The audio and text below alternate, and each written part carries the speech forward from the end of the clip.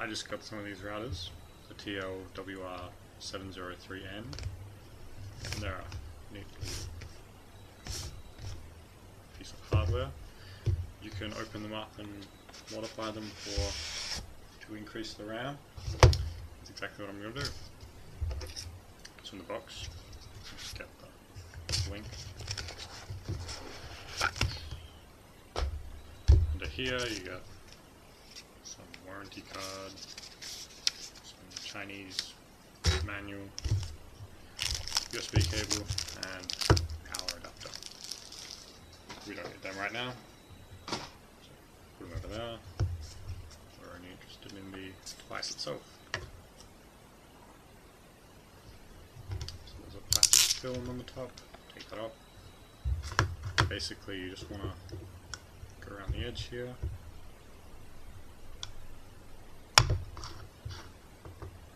With your tool. And there's 3 latches. So you just need to be able to slot in between the blue plastic and the latch and just click it off.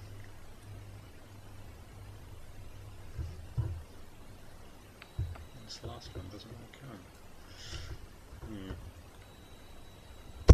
There we go. So you see there's 1, 2, 3 right next to the lead, and then on the other 2 sides. The third corner is held down by a notch that slots in underneath. Okay. So now we have, it's just plastic. It's the board itself.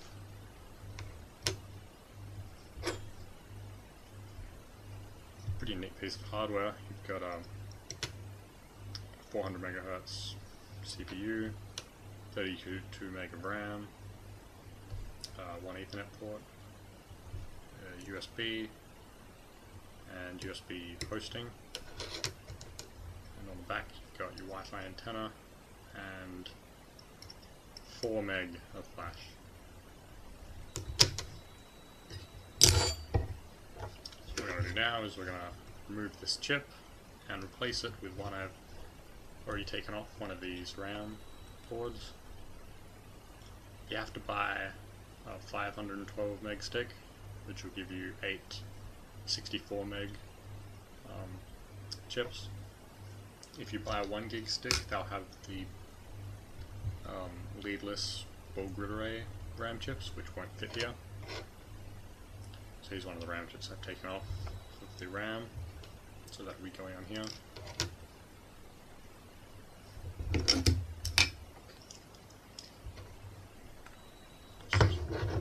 Use this G-clamp to hold the board while I remove the RAM chip.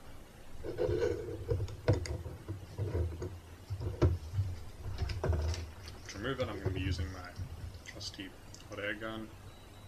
This gets a bit loud, so I'm just going to go ahead and remove it. You basically just have to heat up the top and bottom pins while sliding in from the side, and the chip will come off. It's pretty straightforward.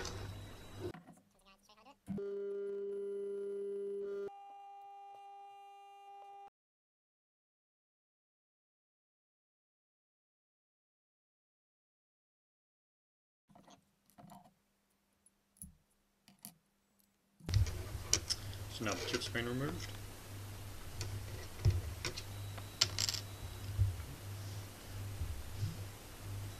So now the chip's been removed, we can go ahead and clean up these pads and then put the new chip on. So we'll add some flux.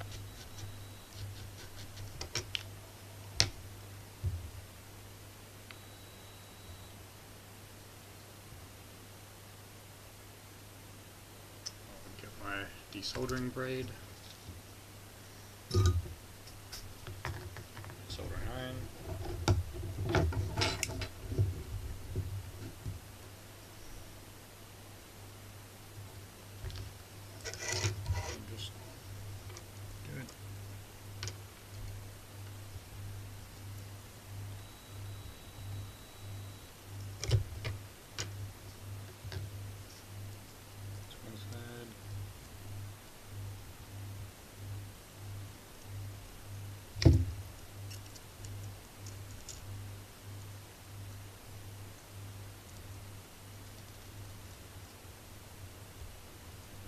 the other.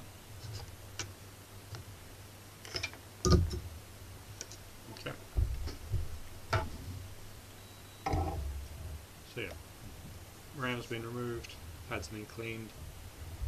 Now we can go ahead and solder on the new chip. So I'll just clean these off. Just using my circuit board cleaner spray. So you just spray it on there and just kind of wipe off. The spray dissolves the flux and then makes it more soluble, and then you just wipe off the solute. Just add more flux. So one thing with SMD soldering is you can never have too much flux.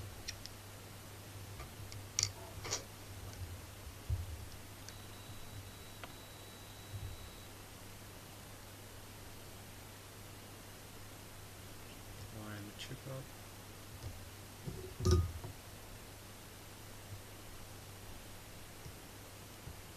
Corner pins. I'm pretty happy with that alignment, so I'm going to tack the other corner.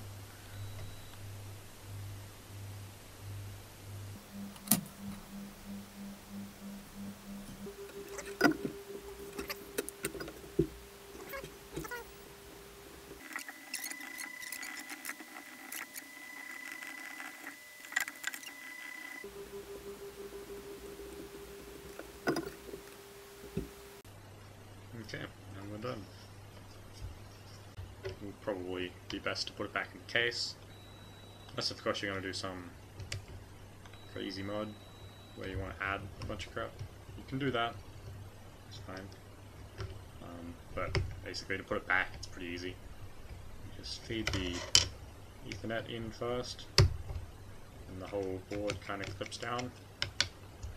And then you just line up the indicator there with the spot with the lead, and this corner has the bit there, so you just kind of feed that underneath the latch, and then you push down where all the clips were, it'll snap on, and you're done.